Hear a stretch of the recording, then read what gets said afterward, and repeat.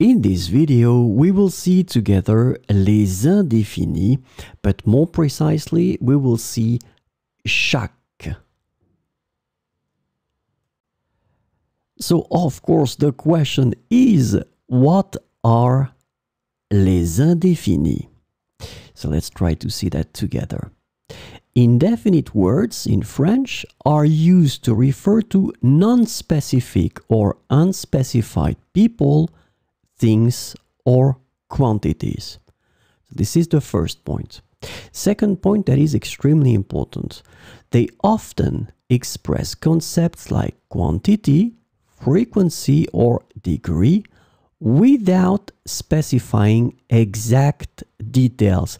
And this is a key thing with les indéfinis. You don't specify exact details.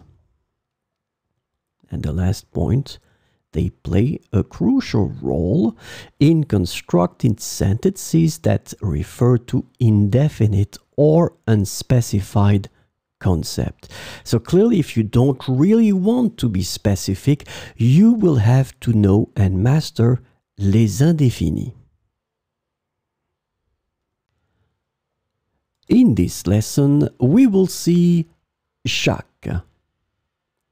And the indefinite chaque can be translated into various ways in every or each in English.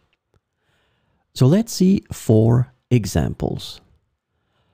Je mange une pomme chaque matin. Je mange une pomme chaque matin. Chaque étudiant doit rendre son devoir à temps. Chaque étudiant doit rendre son devoir à temps.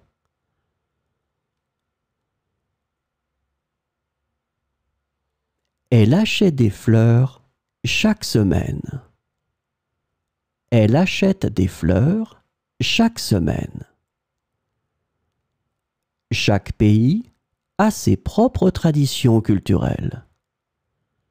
Chaque pays a ses propres traditions culturelles.